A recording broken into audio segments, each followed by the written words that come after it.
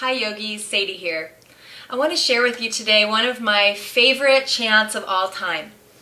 I like Sanskrit chants and they're very meaningful to me, and someday I'll share more with you. But today I want to share a chant that almost everyone can recognize, and in my classes in New York City I find that people really dig them a lot. This one in particular does something to the room, so it's got a great energetic vibe.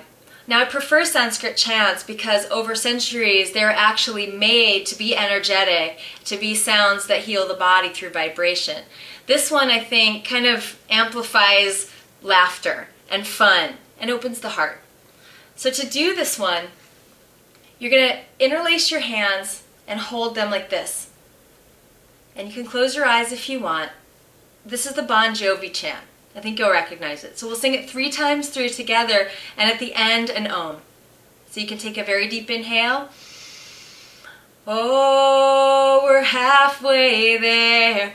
Oh, living on a prayer. Take my hand, we'll make it, I swear. Whoa, living on a prayer. Whoa, we're halfway there. Whoa, living on a prayer. Take my hand, we'll make it, I swear. Whoa, living on a prayer. Whoa, we're halfway there. Whoa, living on a prayer. Take my hand, we'll make it, I swear.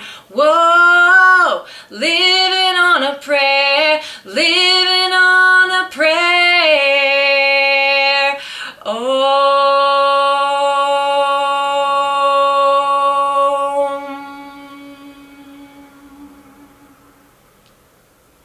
There you go. That's my Bon Jovi chant. Sing it as often as you need to remind yourself that you're right there with you. You're never going to leave you. And that you know what? You might be on a path, but you're right there already. So from me to you, rock and roll mudra. Go out there and rock your day. And remember yourself. Namaste.